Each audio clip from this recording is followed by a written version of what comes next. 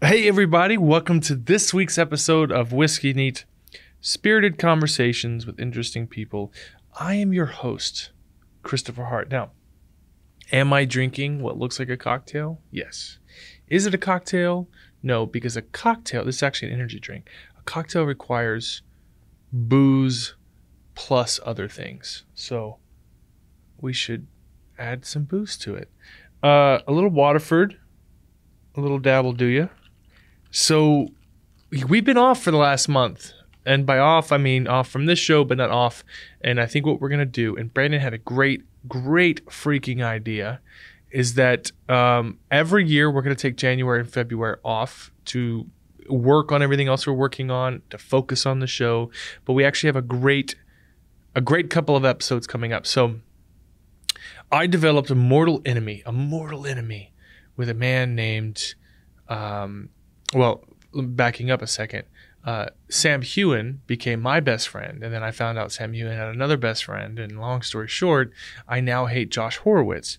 So what I did, and I say that purely out of jest and jealousy, I invited Josh to do the show today, and you know what he did?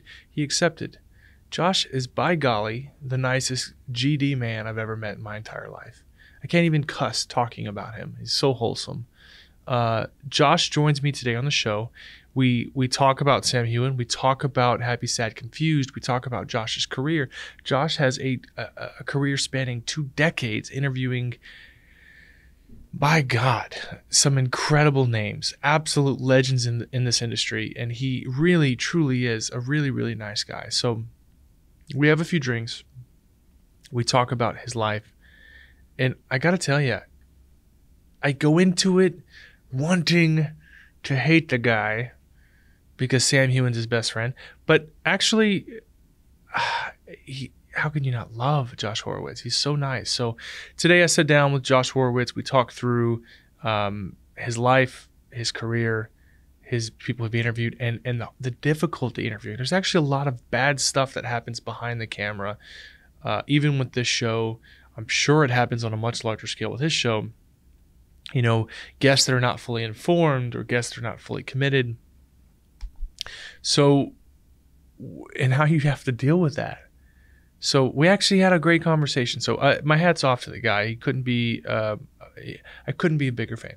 So, but let's pay the bills and then we'll get to the interview real quick. So, I've talked about this a million times. Our chief sponsor, our official sponsor, my favorite sponsor is Waterford Irish Single Malt Whiskey. So if you're familiar with the concept of terroir and wine, you'll appreciate Mark Reynier's Waterford Single Malt Whiskey from Ireland. Mark is combining his Scotch whiskey and fine wine talents to produce an authentic series of Irish single malt whiskies based on traditional wine industry principles. I mean, we've talked about this whiskey a bunch. 100 proof, Irish single malt, single grain, single farm, single origin. Everything about this is pure, unadulterated, natural spirit directly from nature straight to your glass. I mean, it's so awesome. So we got to drink a little bit of Waterford today. It's in my energy drink now. And talk to Josh Horowitz. It was awesome. So let's get to it. Without further ado, please welcome my guest, the host of Happy, Sad, Confused. There's actually a few things he's about to be hosting coming up. A big fan, and my new best friend, Sam, you're out, Josh Horowitz. Cheers.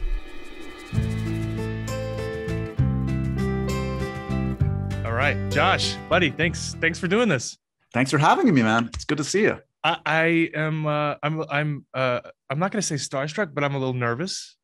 I'll tell you why. So I've always been slightly jealous of you, right? Like I had no intention of doing this show other than just having a few drinks with a few people.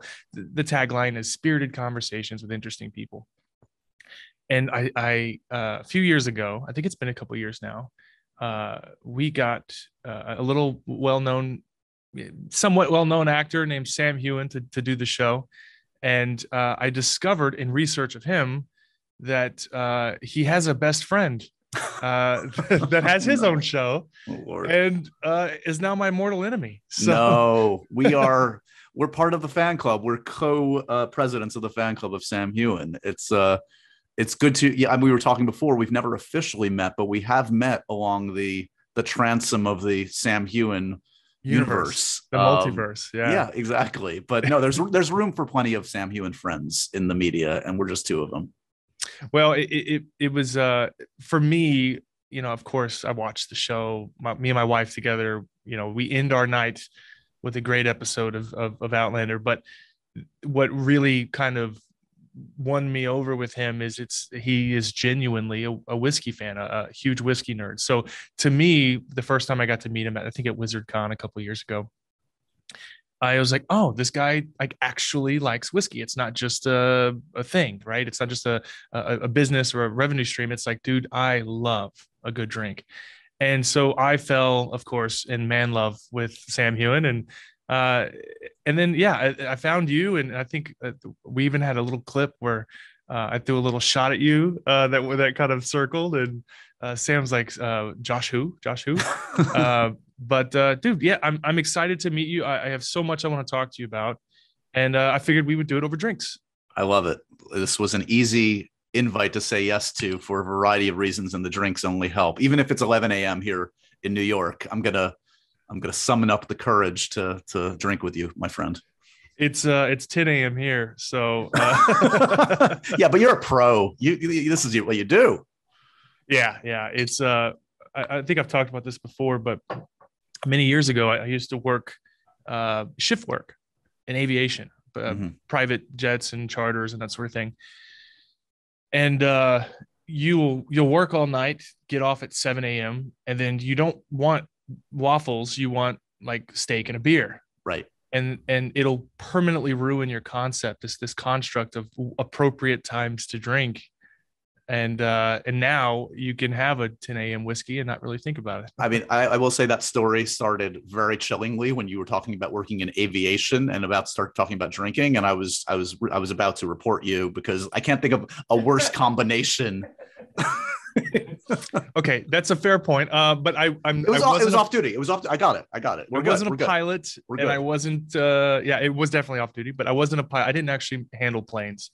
It was all the logistics side, the backside. If someone wants to go from point A to point B, we handled all that stuff. So what should I be starting with? Should I be starting with this particular? Guide me. What do I do? Yeah. What did remind me what we sent you? So I think the one you just opened I have that one. That's Waterford. Yeah. So this is an Irish whiskey. This is a great 100 proof, all organic. There's a big push for terroir, but it's just light enough that I think in the mornings might be a great palate warmer. Okay.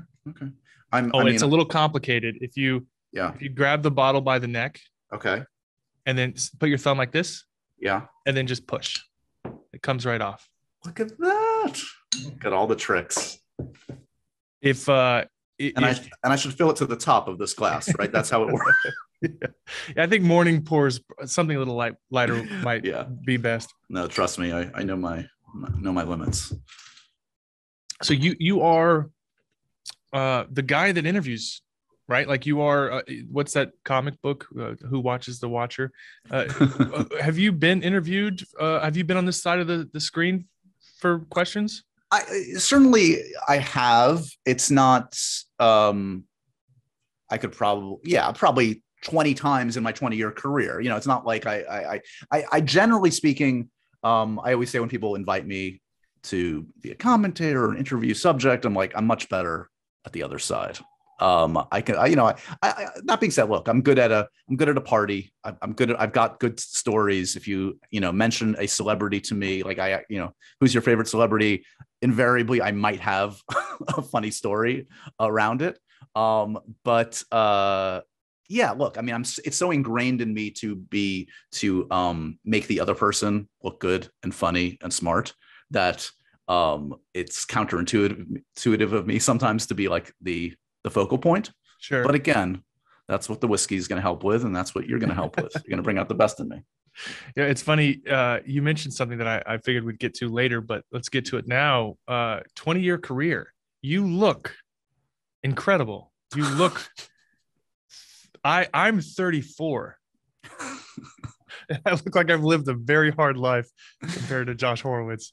I appreciate that. Yeah. You're 40. 45. 45. Yeah. Jesus. It's going to catch up. It's one of these things where I know like overnight at some point, it's just like the hair's going to go white and fall out. Like the gut's going to just explode. It's just going to be like that Dorian Gray painting is just going to catch on fire. Yeah, exactly. But yeah, look, I mean, I've worked for most of my career for quote unquote youth brands for MTV, the bulk of my career. So like by all intents and purposes, they should have like taken me out in the back and shot me like 12 years ago. So it's a miracle that I'm still where I'm at. And maybe my bountiful dark hair and youthful complexion has helped. I don't know. I don't know. Man, I think, I don't know how old Sam is, but I think are you older than Sam? Yeah, I think I want to say he's like 40, early 40s. Yeah, I think he's 41 or 42. Yeah. No, he turned 40 last year. I know, because I asked him about turning 40. I think he's maybe 41 by now, but yeah. It's been an incredible journey. And, I first, how often do you Google yourself? Do you do the Google trends where you kind of see what's, I wish I could say I'm above that kind of thing, but I've done it. Sure. Yeah. But don't feel bad. I mean, it's obviously, it's only twice a day though. It's not a weird thing for me. Like, it's just, I need to just see what people are saying at all times. Kristopher, what? Why are you judging me now? Well, I gotta go. I was trying to do some digging, and if you Google yourself, the first picture that comes up is Sam Heughan. Like you're permanently tied to him. That's amazing. And then so I was looking through your history. You have interviewed everyone. There is no one of the hardest parts that we have on this show is just the pitch to some people. Like, I'm a big fan of Doug Jones, right? Doug Jones is this iconic actor who most people wouldn't recognize unless it was in prosthetics, right? Like he's got these iconic roles. And the moment you mention ESPN, they're like, we don't like sports. I'm like, we don't talk about sports. Like that's the last thing we do. We drink, it's a camaraderie thing. And then same thing with females. It's hard to pitch to some actresses, managers, like it's just a conversation, like trying to get more. And that's the one criticism we get is like, you guys should have more females. I would love to have a deep, who I would love? I would do anything in this world to have a drink with Kathy Bates. Oh, like how gold. How incredible would that gold be? I think she's evaded me too for what it's worth. She'd be awesome. She'd be fantastic. Is there a white whale, someone that, because you've had this incredible repertoire, not just interviews, like skits, you've done things with Benedict Cumberbatch and the list goes on and on. Is there someone that you've always wanted but can't get? Yeah, there are dozens. The ones I go to off the top of my head, there's some filmmakers. Like, so, I mean, look, if you follow my stuff, kind of like there's a wide breadth of the kind of stuff I do, right? I do a lot of silly sketches for MTV and Comedy Central now. I do more serious kind of long form conversations for my podcast, which also includes a lot of filmmakers. I'm like a big old ginormous film geek, as you probably know by now. So like, certainly there are people like, go to my childhood, Spielberg, Lucas, like those folks have eluded me. I've probably talked to each of them like 10 words on a red carpet, but that's not a real conversation. Podcast, like one of my white whales that I've been trying to get. He actually has a movie coming out soon, is Nick Cage. I've talked to Nick Cage. I've done like some short form conversations with him, but I've never done like the deep dive conversation with Nick Cage. And I'm obsessed with him because he's not only an amazing actor, but like just from another planet in the best possible way. And I want to dig into all of that.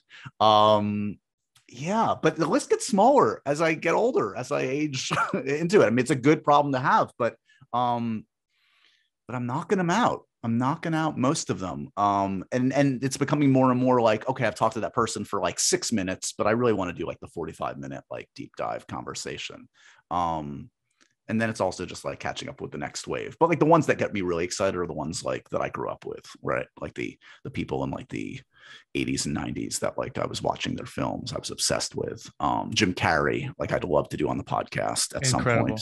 Incredible conversation for sure. Yeah. And I've done stuff with him. I actually did a skit with him years ago, which as you can imagine is like, oh my God, you're like doing a comedy sketch with Jim Carrey. Like that's out of this world. But he's such like a thoughtful interesting dude, to say the least, that I'd love to have that like kind of real substantive conversation with too. But that's the beauty of this job. It's like there's never going to be an end. I'm going to die with like 1,000 people I never talked to that I wish I could have talked to. So like that's what keeps it interesting. The day I'm like, yep, there's no one left on the list is the day I should probably retire. Yeah, I mean, I completely agree. I think the concept of having a genuine connection and a substantive conversation with a lot of what do you call them when you do the press junket, quick 2-minute, Yep. There's no substance or depth there. And a lot of times when some people try to slip in some really complicated or hard pressing questions, like there's been some famous clips of that guy that was interviewing Robert Downey Jr. and brings up the 90s and Robert leaves. Yeah, it's a tough thing to pull off, but if you can have that moment and that connection and it comes from a good place, like there's I don't think anyone feels threatened by Josh Horowitz, right? Like there's clearly a very nice gentleman. Those fools. The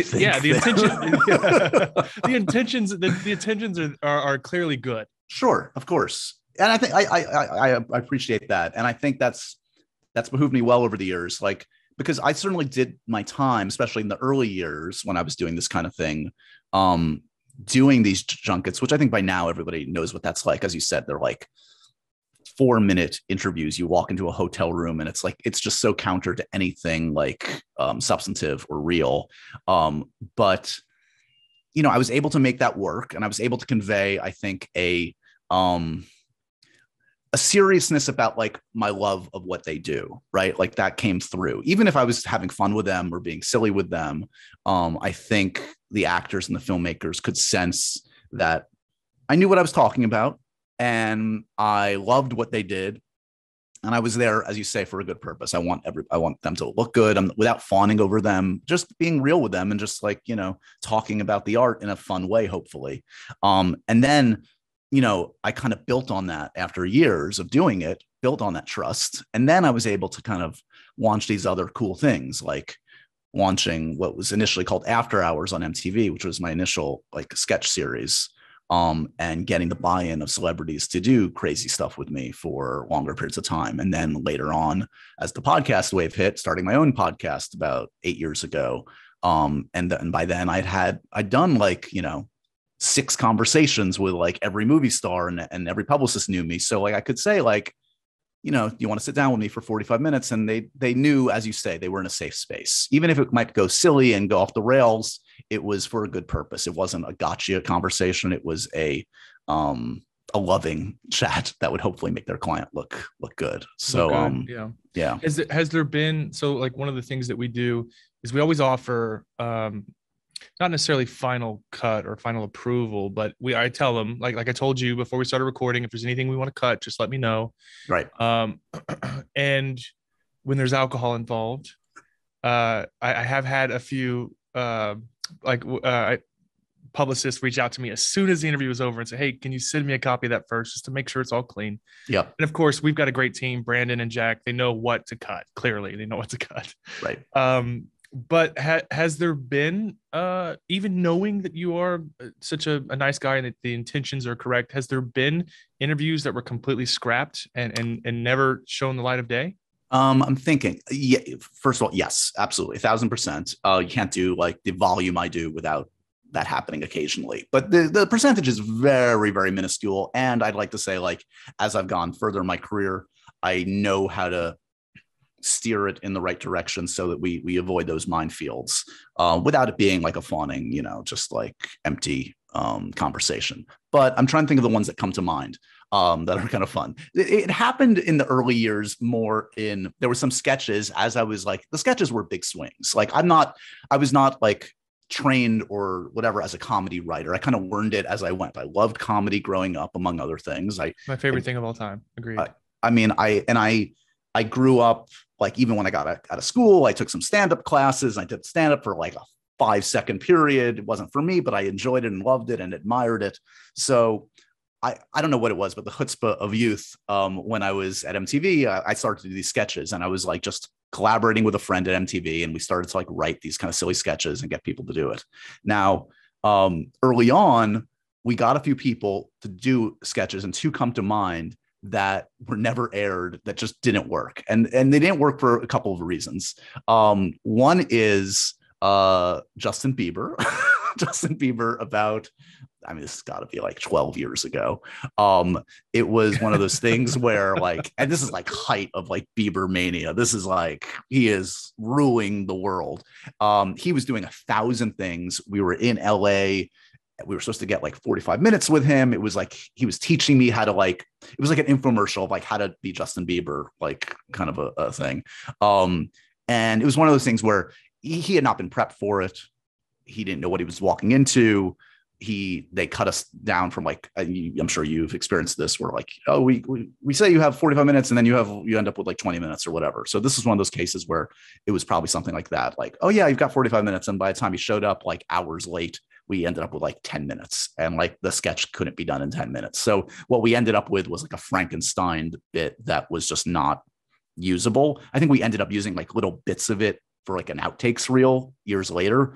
But he was also a kid back then. I'm sure he's great now and mature and whatever, but he just wasn't like in the headspace as like a teenager to like, you know, be accommodating or helpful. So that was a shoot, didn't go well. The one that really hurts, because this is an actor that I hold in such high esteem, and one actually you were asking about who I've like never done. Never had him on the podcast. This is top of the list. Gary Oldman. Love Gary Oldman. Oh my gosh. Talk about nostalgia from 80s, 90s. Come on. And the greatest actors of all time. The Professional, Bram Stoker's Dracula. I mean, all of it. Tiptoes. I was obsessed with all of it. Tiptoes. I love that you know Tiptoes. Yeah, Oscar-worthy performance, man. Anybody that's listening or watching, Google the Tiptoes trailer, one of the greatest trailers ever. Oh my God. Anyway, he was promoting a film called Red Riding Hood, which you may not remember. Most people don't. It was from Catherine Hardwicke, who had directed Twilight. It was like a Red Riding Hood, like horror take. It was one of those cases where we had a sketch that was approved by the studio. They're like, great, do the sketch.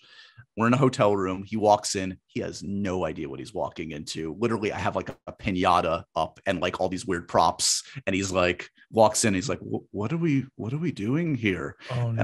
And I have to like try to explain to Gary Oldman, like, oh, here's the bit. Like, here's the script you've never seen. Can you go with it?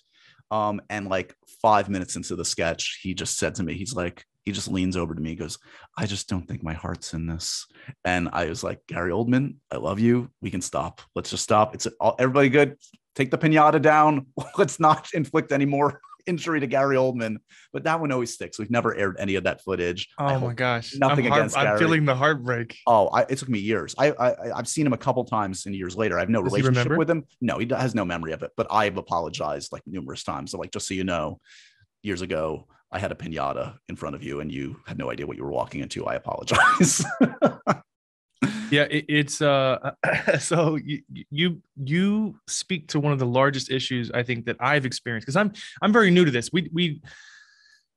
The show was, you know, I think was just meant to, I don't have an answer for that. How it was born was like almost like Hot Ones, where we have a few drinks and just kind of break the ice. And then we started getting comedians on and then some actors and celebrities on. And it was like, oh, okay, this is kind of evolving. And those conversations tend to be like, if you can break through that celebrity barrier, especially over drinks, and you all of a sudden see the human in them, and the conversation can be like beautiful. It can be a beautiful conversation.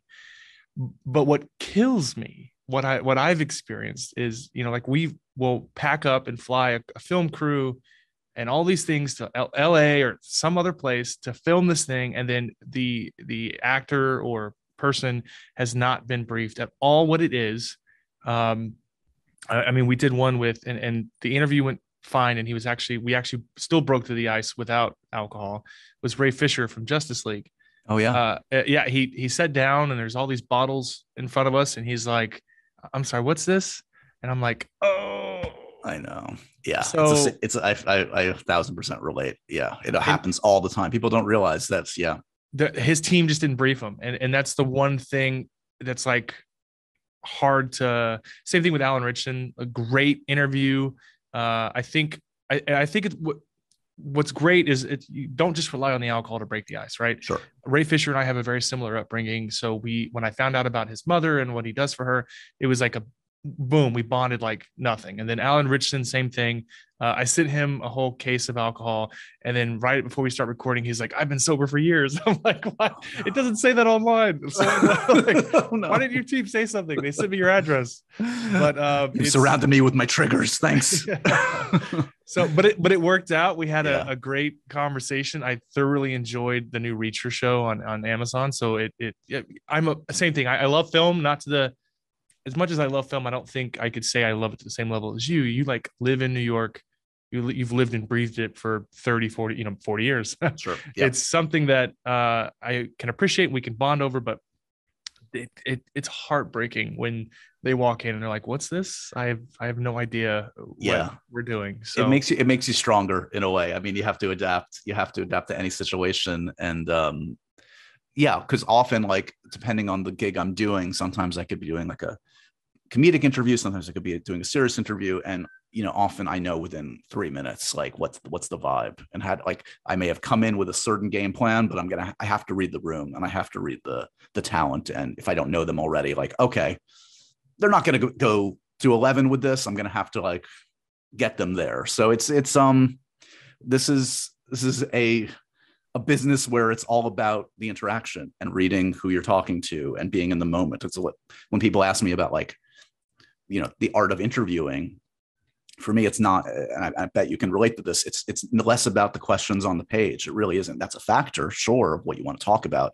It's about being in the moment and looking somebody in the eyes and feeling their energy and just talking to them like a human being, which sounds really basic, but in my experience, 90% of the folks that do what we do don't talk to quote unquote talent like they're human, which is such a crazy thing to say, but like, listen, react, be a human being, even around like ginormous movie stars. It's harder than it sounds, but that's what you got to do. Yeah. The vice versa, the sadness of them not being briefed is one thing, but the thing you mentioned about them, you'll have them for 45 minutes and then they show up. It's like, you only have 10. That's happened one time to me.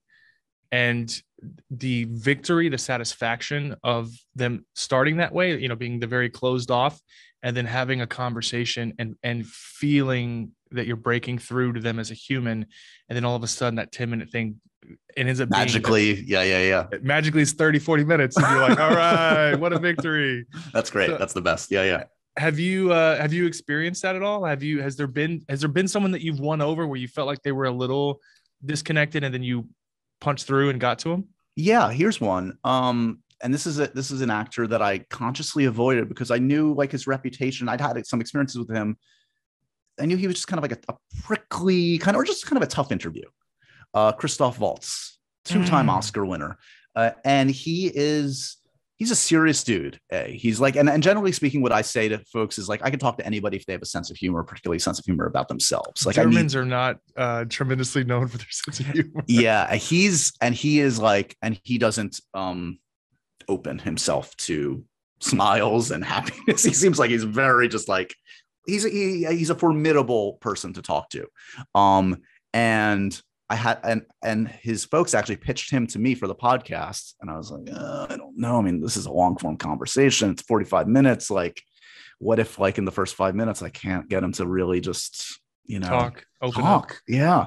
And I think that raised my game. Honestly, I kind of like I'm kind of a maniac when it comes to research, and I always over prepare, but I don't know. I did a lot of research and he opened up. He really did. And I actually found myself like relating to him and him relating to me and him smiling and laughing at times and me really enjoying him as a conversationalist. And that was, as you say, those are the ones you kind of really take pride in. Like anybody can talk to, to name drop for a second, like anybody can do an interview with Dwayne Johnson, Hugh Jackman, like these notorious, like good guys that are just like, the very charismatic charm, like out the wazoo, like they ooze it.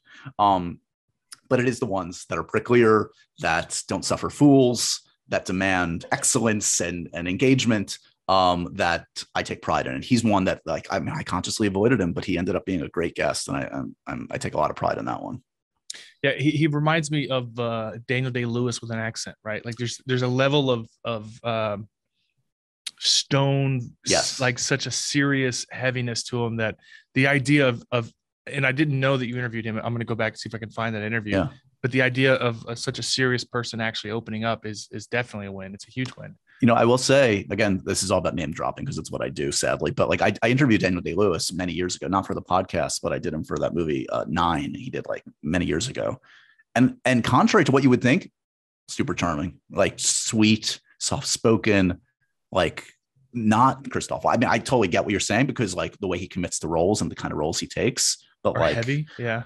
Yeah, but he was the best. I would have killed for like a real conversation with him. He clearly never like to do press, and now that he's retired, I think that ship has sailed. But that was one that was surprising in a great way. The win that I take is what happens after the interview, right? Do they hang around for a minute, right? Like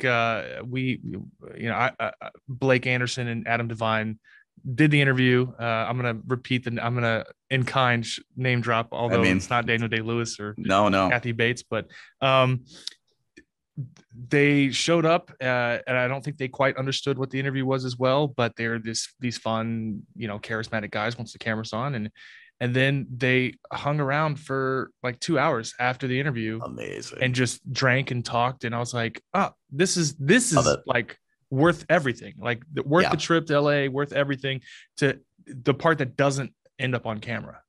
And same thing with Cameron Monaghan. I'm such a Cameron Monaghan fan. Cool. And dude hung out on my balcony smoking cigarettes for 3 hours. I was like, I don't even smoke cigarettes, but I'll smoke a cigarette with Cameron Monaghan. Yeah, of course. That's awesome. Yeah, no, I've done some stuff with those workaholics guys. They're great. They're the best. And yeah, when it's like there's no differentiation between on camera and off, and you're like, oh wait, we're just you're not gonna be my best friend for life, but we can just like be real people. And that's really great. And that's part of like, again, the joy of sticking around as long as I have is like just a long level of familiarity with these folks where they trust me. And like, there's less difference between on camera and off. And it's a really nice thing where like, at this point, I'm not hanging out with these folks in my downtime, but like I do have, like kind of real levels of familiarity and semi-friendship with some of these folks that, I used to put on a pedestal. Yeah. Well, and I think the most you can, not even the most you can hope for, but the best case scenario is, yes, you do have a genuine conversation, even if they don't stick around immediately after, but it's like a moment of like one of the greatest things I'll get is an email from their publicist after said, that was great. Perfect. He loved it, but whatever, whether or not that's true, it feels good. And then we're not gonna be best friends, but if I get a follow on Twitter, I'm like, hey, what an interesting experience, Of course. I always like, yeah, I've definitely had those moments over the years. Like, I mean, and yeah, like I remember like, again, it's always the people that I followed when I was a kid. It's like when like Cameron Crowe started following me on Twitter, I was like, what? Why does Cameron Crowe care about me? How does he know who I am? Like Tim Burton. I did Tim Burton. I've done him a bunch of times. Tim Burton knows who I am. That's crazy to me. Like I skipped school to see Batman when I was 13 years old. That stuff is just will never be not be mind blowing to me. It's correct. It's never old. One of the things I wanted to understand a little bit. So I know you've had this 20-year history interviewing and being involved in MTV and of course Comedy Central. Was this the goal? Was this what you wanted? What was your long-term goal? What's 19-year-old Josh Horowitz planning for his life? So when I was in college, I definitely I always a pop culture nerd. I grew up in New York City, loved movies, TV, New York Yankees. That was like, those are my things, right? That was first dream probably was to be like the Yankees, like play-by-play announcer. Didn't stick with that. But when I got to college, I did fall in love with radio. That what we're doing right now. Radio was my first love, and the college newspaper. Started my own college talk show in school, and kind of learned in anonymity how to book people, interview people. Failed while nobody was watching, and I knew I wanted to. By the time I got out of school, I knew I wanted to work in the media. I didn't know where or what or how. I think I secretly maybe wished and hoped I would be like a radio show host or in my, dreams, a like on camera person, but it really wasn't something I actually entertained as like a realistic option. Out of school, I started, I did some like media internships, and I wasn't sure, like, do I go work for a radio station? Do I work for a talk show? It was kind of what I was open to anything because I just needed a job. And I'm sure anybody can relate. I ended up, my first gig out of school was as a producer, and it was a lofty, or maybe associate producer, a lofty title for someone my age, but it was a talk show hosted by Charlie Rose. For those who don't know, Charlie Rose was a PBS talk show host who had a great show, long form conversations with every manner of celebrity, politicians, actors, athletes. Sadly, Charlie turned out to be a pretty crappy guy who was taken down by the Me Too movement. But the show remains, at least the show, the history of the show remains. And it was a great learning experience for me. I worked there for 4 years and learned how to prep and interview hosts with like all the relevant information and book guests and suggest questions, and really in a comprehensive way. These weren't short interviews. These were ironically what I ended up doing myself later on. And then, like the short version is I kind of bounced around. I didn't know, like, again, what my ultimate path would be. Worked for a couple different talk shows, worked at a magazine, was a reporter for Us Weekly, wrote a book of interviews with filmmakers. And then I kind of stumbled into a gig at MTV my job title was the coordinating editor of MTV Movies Digital. It was not an on-camera role. I was not meant to be the host or anything, but they took a shot on me. They had seen, to date myself, I had a blog back in the day where I was talking about pop culture in a fun and obsessive way. And they're like, oh, this guy loves and knows movies. Let's take a shot on him. My on-air career didn't start really until I was after 30, which is very unusual kind of in this youth obsessed media world. And it really just organically grew. You talked about like kind of how your show evolved, like, and kind of like, oh, let's just kind of try this and see what it becomes. That's my greatest successes have been things that I didn't plan out, that I just kind of tried. I started to do interviews for MTV. They started to use me on camera. And then I was like, oh, would you guys be up if I try to do a sketch with John C. Reilly? And they're like, sure. First sketch was with John C. Reilly, was amazing. And it's all the fun, cool stuff has blossomed from just like trying crap out and seeing if it works. Some of it hasn't worked, some of it has. And yeah, so a long-winded answer to your short question is there was no plan. There still is no plan. I've kind of just gone where the opportunity has been and never ceased to be curious about trying new forms out, whether it's a podcast or a sketch show, or going to be doing a new show for Paramount Plus soon. So it's like, it's different ways to skin a cat, different kinds of interviews, different formats, but it keeps it interesting to keep trying new stuff. Have you mentioned Paramount Plus? Are you able to talk about what it's supposed to be? Yeah, I probably not, but I'll tell you. I mean, who cares? I mean, I don't think it's shrouded in secrecy. I'm doing what I can say. I won't say like the name of it, or I don't even know when it launches, but I'm going to be doing a series where I'm going to be talking to Paramount Plus talent, like prominent, like Paramount Plus talent, about their lives and careers. It's more of a straightforward, comprehensive conversation show.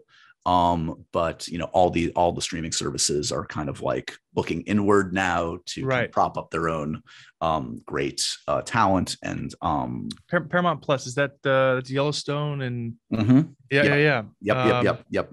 I'd be interested to. That means there's we're now connected. What is it?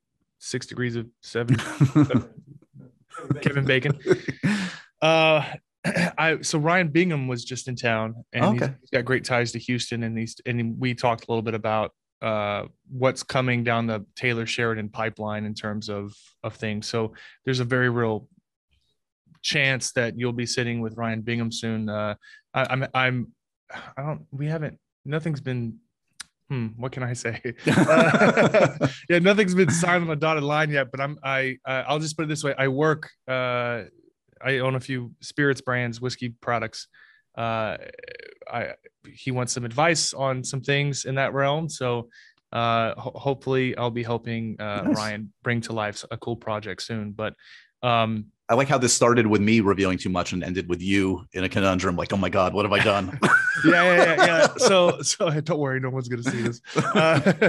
There's I didn't realize. So nothing's been finalized yet, but there's a few projects. So in the history of, as a separate note, definitely not referring to what I just said, but on a completely separate note, the realm of celebrity spirits products is often not regarded well because, one, they don't care about whiskey the way that, say, Sam Heughan does, right? Or two, it's just done wrong. Like there's some things that are clearly wrong. So one of the things, I'm a big stand-up comic fan. One of the things that I want to do is there's a couple of New York comedians that I'm trying to bring to life. A whiskey, we've talked about it on the show. I can talk about it now. Mark Norman and Sam Morrell won a whiskey for their podcast. Great New York stand-up comics. I know what they need to do for it to be well received. I would like to help. My way of changing the spirits world would be to make those things done in a more respectful way. Sure. Not just throwing like, your name on something and not having any knowledge of the. Yes. I've talked to Sam and his partner, Alex. Have you ever talked to Alex? Yeah. He's great. Mm-hmm. Yeah, he's so likable. Every conversation I've ever had with Alex has been tremendous, but I have a funny Alex story when you're done. Well, I've talked to Sam about, like, what do you want to do? And this is what I think, unsolicited advice. This is what I would also do. I think would be really well received from Sam. And they're crushing it right now. So they don't need my help, but things may develop. I poked him in the first interview that you should do more than whiskey, and he's also done tequila. So I just tried it. It's very tasty. It's good. I think they're definitely heading in the right direction. But what's your Alex story? Oh, so I just went to London for the Outlander premiere, which was awesome. And I watched it. It was awesome. It was fun. And then they had a fun party there. I'd never met Alex in person. I'm talking to some folks, and a gentleman comes up behind me, grabs me by the shoulders, and he just goes, I don't know what his accent is, to be honest. Maybe you do. But he said, this guy says to me, I just wanted to come over and meet the man who has the most kissable face in this party. And I'm with, like, my wife and a friend, and I'm like, what is going on? Who is this dude? What is happening? And then he's like, it's Alex. And I'm like, oh, hey, Alex. So yes, he's a great dude. We finally connected in person. And I feel like I'm on the payroll for Sassenach Spirits by now. I should be getting a cut, but it's good stuff. There's been a couple times where our schedules almost lined up to be down in Mexico at the same time. And of course, I've had a drink with Sam. I would love to have a drink with Alex. Every phone call I've ever had with that man has lasted at least an hour. It's a long conversation about our kids, about our product. I mean, he's got a couple daughters. He couldn't be a more easy to talk to guy. He's very nice. Yeah. But yes, I think the direction they're heading is exciting because you have no idea what's next, right? Like, it's not just flavored line extensions or something simple. It's like, no, it could be anywhere in the world. There could be a completely new spirit that Sam dipped his toes in, which is great because it just speaks to his level of nerdiness, right? Like, you're just obsessed with it. No, I'm impressed with how he's built out. It makes me gag a little bit to talk about someone's brand, but he's doing it right. He really is. Like, the Men in Kilts reality show, the Clanlands book, like, these have all been hugely successful endeavors. And I think it's because they're not taking it lightly. Whether it's a spirit or a show or a book, it feels handmade. It feels like they're invested in it. So it's part of the reason why, like, I'm more than happy to be Google searched with Sam Heughan. It's like, he's a good dude. He's putting stuff the right way. So yes. Well, it definitely makes it clear in my secret insecure rivalry of who's his best friend. When you Google Josh Horowitz and you see Sam as the first photo next to it, and so when you Google Chris, it's just a bunch of whiskey bottles. Hey, you've seen enough of my stuff with Sam to know how much crap he gives me and how much he likes to tear me down. So of course, along with being his quote unquote best friend, he's destroying my ego one fragile day at a time. one meeting at a time, one interview Exactly. at a time. Yeah. To pivot a little bit. So I know that you've got, what else did I send you? Oh yeah. Let's see. So I have here Prideful Goat straight rye. Oh, there we go. That's mine. That's my baby. Congrats, dude. Yeah, and I've got, just so you know, I also have here two Prideful Goats, and then this is a Kentucky straight bourbon. Yeah, the 15-year. We'll end with that one. Okay, so you want me to do I couldn't remember if I sent you a cognac or not, but Wait, so this is gonna sound really basic and stupid. Can I ask this question? Sure. Should I have a different glass? Like, oh no, I'll tell you. Okay, it's a great question, and so there is a lot of pomp and circumstance when it comes to you should rinse it out and nose it before this, and a lot of that is bullshit. These are all cask strength, foolproof whiskeys, what you're about to get into. Mm-hmm. So they're so overwhelmingly robust that anything that's in the glass is going to be immediately washed away. Okay. So, going from 100 proof Irish whiskey to I think it's 115 proof rye whiskey. Speaking of which, what's your experience? I know I've seen you do shots with Sam. Are you a drinker? What do you normally? I'm a drinker, but I am so ignorant. I'm one of those. Look, over quarantine, like I got my little like home cocktail bar going briefly and tried to kind of get a little more sophisticated. Hasn't really taken. I mean, I love a good mixed drink. Don't get me wrong. I have my wife is the wine aficionado. I'm the mixed drink guy, but I have no knowledge. This is why this is a little bit helpful. Even this is my ulterior motive, to learn a little bit more and try a little bit more. So yeah. I tequila, whiskey, I'm open to it all. Yeah. Pretty. Yeah. So that's so you're you enjoy drinking in general, but so with again, there's a lot of pomp and circumstance, a lot of over dramatic, you have to do this, you have to do that. Right. It's very simple. I mean, we've all, even within the beer world, right? Like they have different glasses for different types of beer, but we've all been to a baseball game and drank a $15 beer, which is really a $2 beer, out of a red cup, right? Like it's just so the one thing that can be a bit of a growing pain with this is it is cask strength. So what I tell people is to just take smaller and smaller sips until and leave it in your mouth. The alcohol is going to adjust it's going to soak into your tongue and your palate. Your mouth's basically setting the stage to be drinking neat whiskey. So take a little sip, leave it in the front of your mouth, wait for the numbing to kick in, then swallow. If you swallow and it's rough to swallow, you swallow too soon. So leave it in your mouth, let your mouth adjust. And then what'll happen is for the rest of the session of you sipping and drinking and whatever, you'll take slightly larger sips until you're full blown drinking neat whiskey straight from the barrel, which is always kind of like the most Sam Elliott. Speaking of which, have you talked to Sam Elliott? He did the podcast a couple years back. God damn it. He was amazing. He started, talk about moments. He started to like well up and cry talking about his dad, talking about making an emotional connection. Sam Elliott crying in front of you in your office. Like, what? Amazing. Jesus Christ. This is very helpful. Life. No, this is very helpful tips. I'm excited. So I shouldn't be drinking this with a bendy straw, is what you're telling me. You can. Bendy straw's fine, but I would still, what a lot of people do, and this is kind of our culture's fault, is we live in a shot culture. Right. So everything is immediately to the back of the throat. The trick is and I remember doing this. So when I decided that I was going to get into whiskey, many moons ago, I bought a bottle and I sat on the couch. I distinctly remember exactly where I was. And I said, I'm going to sit here and I'm going to learn how to drink whiskey neat, because everything we do is with, cocktail or mixed or water or ice cube. It's all choking the spirit, which it's fine. If that's how you enjoy it, that's how you enjoy it. But the simplest way I tell people is take smaller and smaller sips until you adjust, even if it's literally a couple of drops as you bring to your lips. And you're going to eventually just learn, and you'll find yourself liking drinking neat at cask strength without burning the hair off your face.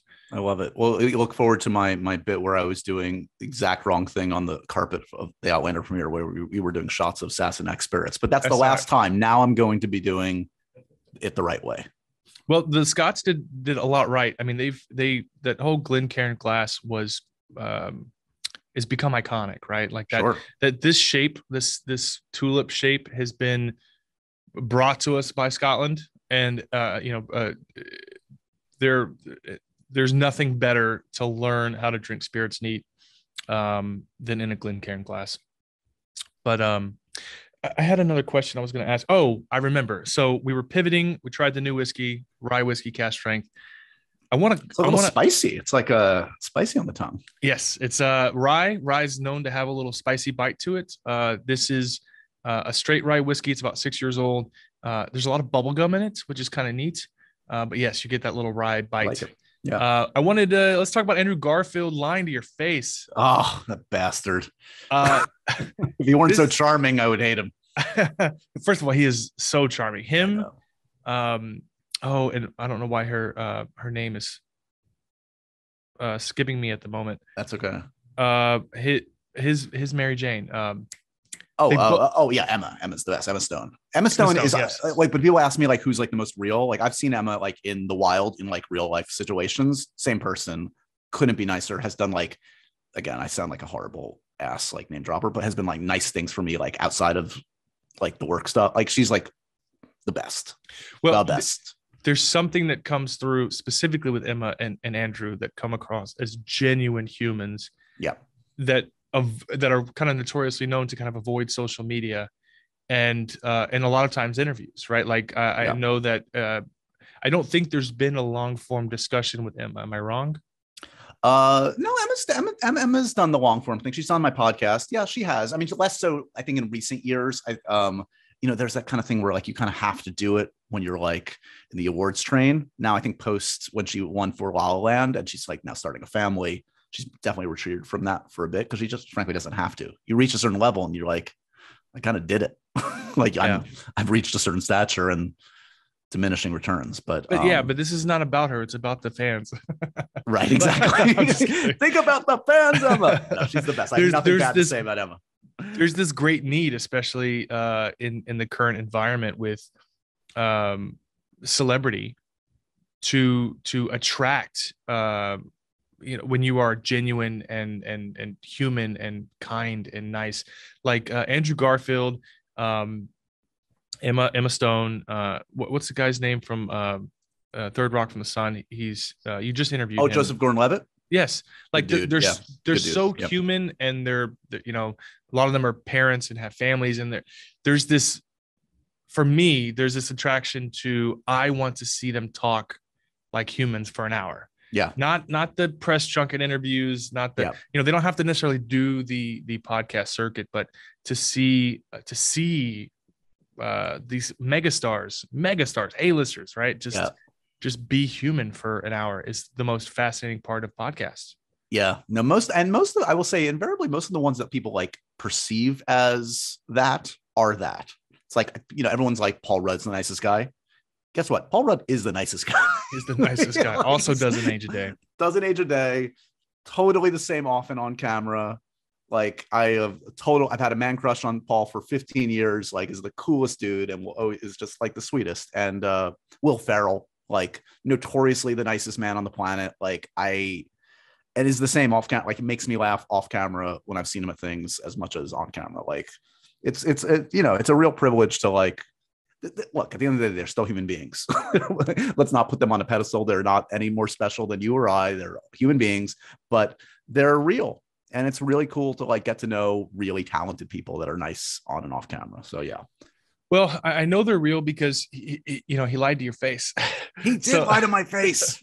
I bought it. Did you buy it? What were you thinking? Do you think he was going to? Well, of course, the whole world was talking about leaks and speculating, and I'm curious. I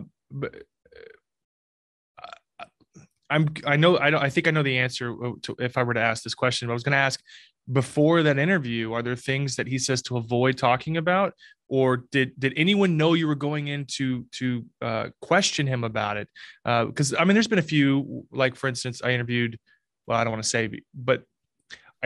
within the Star Wars universe, and there was a recent controversy within the Star Wars universe. And before going into the interview, they were like, don't ask her about this. Yep.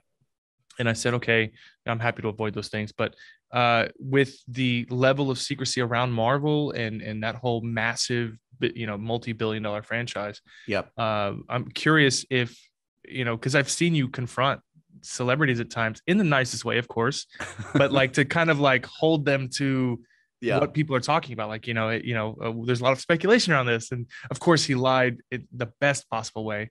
It's a fun game to play. Like, cause like, I'm not an idiot. I don't expect anyone to say to me like, yeah, I'm in it. Like, who wants that? I don't want it to be ruined for me or anything, but like, it's part of the game. This goes back, like it goes years ago. I had one that like also circulated early on. I remember talking to Marion Cotillard when she was in Dark Knight Rises, and there were rumors that she was going to play Talia al Ghul, who she ended up playing, and she just lied straight to my face. And like, again, I didn't expect her to say, yes, I'm playing the bad guy in the Dark Knight Rises, but like, it's fun to play the game. And like, then you like can play the clip and you can play the clip back later. And sure enough, we had a great exchange when it turned out she was the bad guy in Dark Knight Rises. Similarly with Andrew, to answer your question, nope, no stipulations. I've certainly been in that situation that you were, like, where people have been like, hey, can you avoid this? And sometimes I'll say, sure, no problem. Sometimes I'll be like, I gotta at least ask something. It's up to them to like bat it away. But in that case, for whatever reason, he was promoting a movie nobody saw, by the way. This was for mainstream. No one's seen mainstream. It was a tiny movie early in the year. So like, a lot of this is luck too. Like, yes, it was very fortunate that like I had the access and he said yes to doing a long form conversation with me. Because again, keep in mind, like, most people that are getting Andrew Garfield for an interview are getting like 5 minutes with him if they're lucky. And like, you can't really like go in on Spider-Man if you're talking about another project in 5 minutes. You have like 3 questions. I had 45 minutes. So I like spend 25 minutes on his current project. I have the luxury of like talking about other stuff. Slipping it in after, yeah. Totally. Not to mention, I do have a long history with him. So like, I've been talking to him for probably 10 years. So like, there's some level of familiarity. I know now he was ready. Like, he knew like I could potentially go there, that I probably would, knowing that I'm like a sentient, smart human being and a nerd. So I'm sure he had it in the back of his brain of how he was going to answer the question. The thing I delight about that conversation is, and I like to like point this out, is I never asked him if he was in Spider-Man. I made a point of not asking him. I just literally, if you watch the tape, I say like, I don't even know how to ask about these Spider-Man rumors. And he just stops me right there.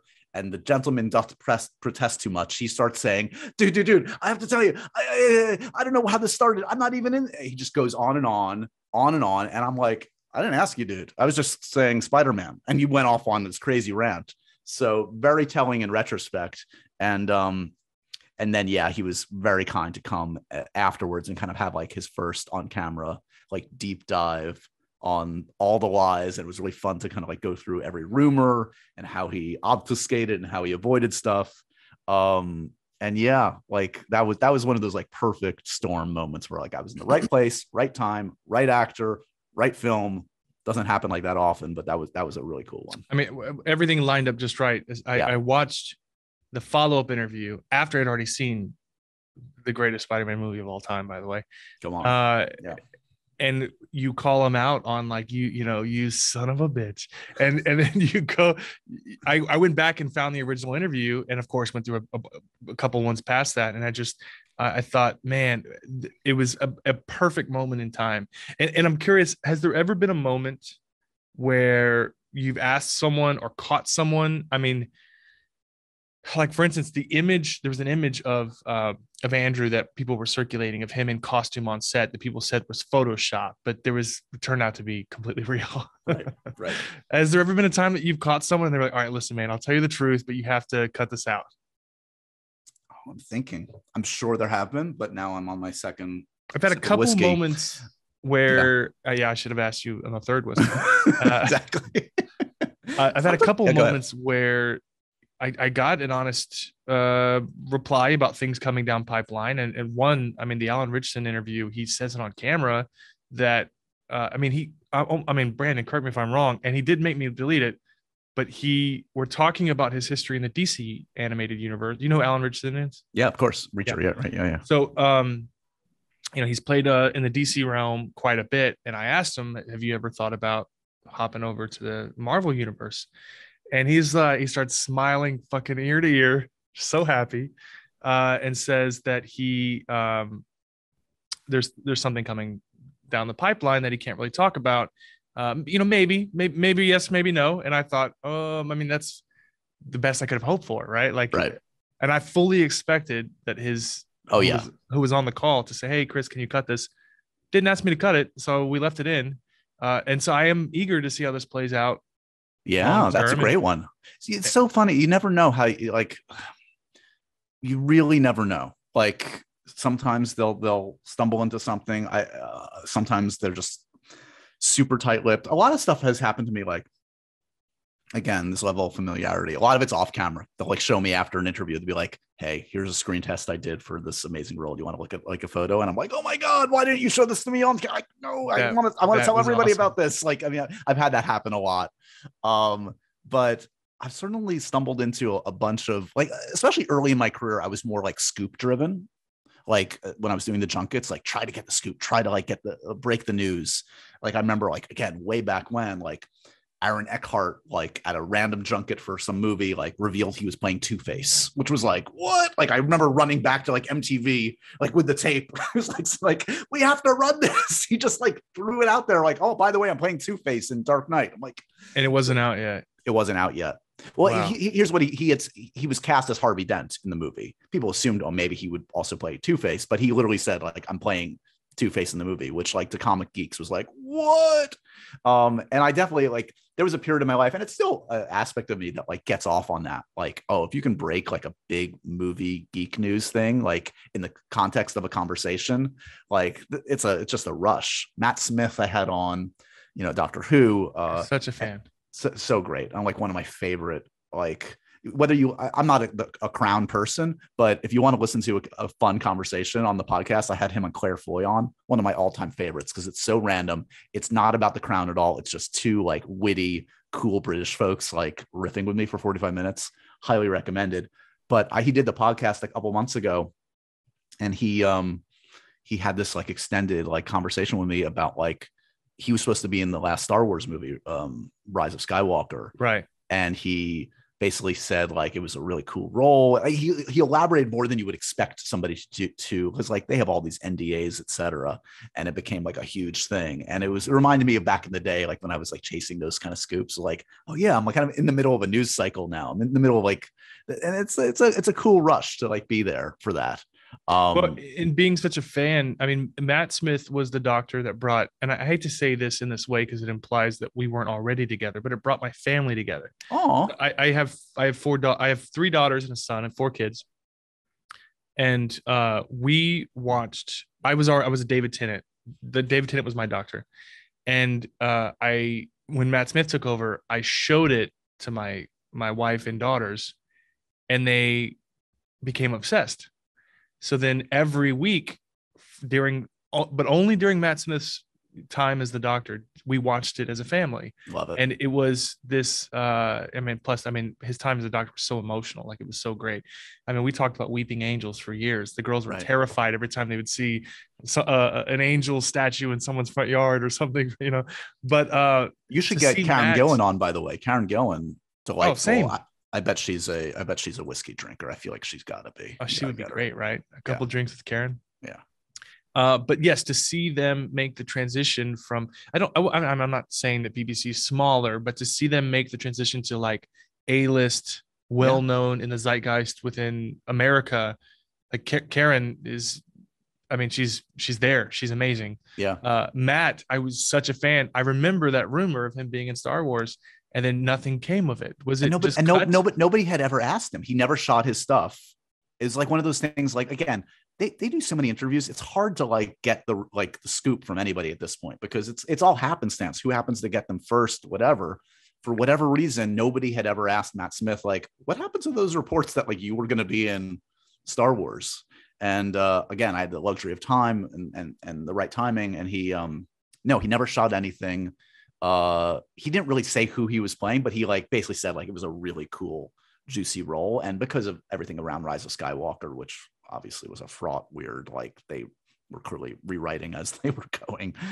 It just made that soundbite that much more interesting. I'm already looking forward to. He's in the new what is it? Morbius? I can never remember the name. The new Jared Leto movie. Mobius. Right? Yeah. Is it Morbius? No, I think it's Mobius is the Mobius strip. Yes, that's the cooler one. Morbius. But, Morbius. Now I'm betraying. They're like, you're a poser, Josh. You should know it's Morbius. But Matt, I'm hoping to get Matt on soon again because he's like, so fun. He's in the prequel to Game of Thrones, right? He is. We talked about that too. He's already shot it. Yeah. So let's talk about that process. And if you've got, let me know how you're doing on time. But I'm okay. I'm okay for now. Yeah. All good. I'm having fun. What dictates your schedule in terms of do you see what's coming out and you say, okay, I want to, Morbius is about to come out. So then you time it around the release, obviously, and then you reach out to people, or a lot of them are reaching out to you? What's the process? It's a mix. I'm lucky enough that people pitch me, especially for the podcast folks, which is great. Like, the luxury of choice is amazing. But I'm constantly like, I have like my calendar right here of like all upcoming movie and TV releases. And it's like, I love to work. Like, I love this stuff, and I'm like a workaholic, and I have a show for Comedy Central. I do constant interviews for MTV. I have my podcast. I do something called Game Night with guests. I saw it. I have this new Paramount thing. So it's like, I have no less than 5 shows I'm like constantly booking. So it's like, I'm playing like, sometimes I feel like I'm playing like 6-dimensional chess, like looking at the movie release calendar, like, okay, where do I put, like, what do I pitch Matt Smith for? What do I go for this? Like, it's a great problem to have. Like, I know I sound like I'm like, what an asshole. Like, oh, he has to choose. But like, it's kind of like budgeting my time, but also figuring out like where somebody goes when. And also, people always think like, oh, like nobody says no to you, Josh. Like, no, guys. Let me tell you. I get 1,000 no's. I get mostly no's from people I ask. Yes, I get people pitched to me, but I'm chasing folks for comedy, for sketches, for the podcast, for everything. And no matter what level you get to in the industry, you're going to get more no's than yeses.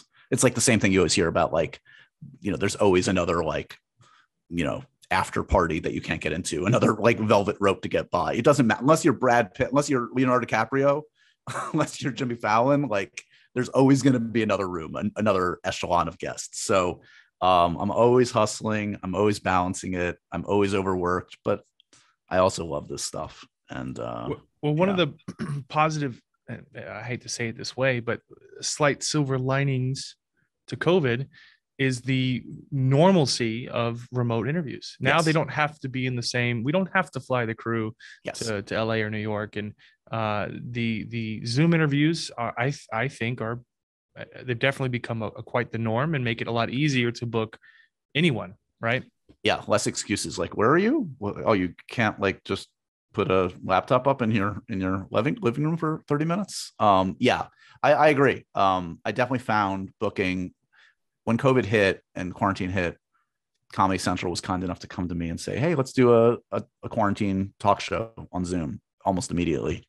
And we launched that, and that was called Stir Crazy. And now it's called the Untitled Josh Horowitz Show.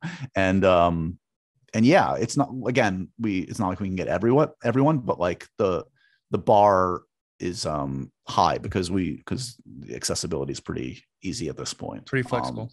That being said, I'm doing more in-person stuff. I'm trying to find a right balance of like for special stuff to do it in person versus Zoom. So thankfully that's kind of starting to tip back to a balance. How often are you filming every week? Well, I mean, podcast is every week. I would say like there's at least 2 or 3 shoots a week for me. Again, between those 5 different gigs, but some weeks there can be nothing. Some weeks there could be like 6 things.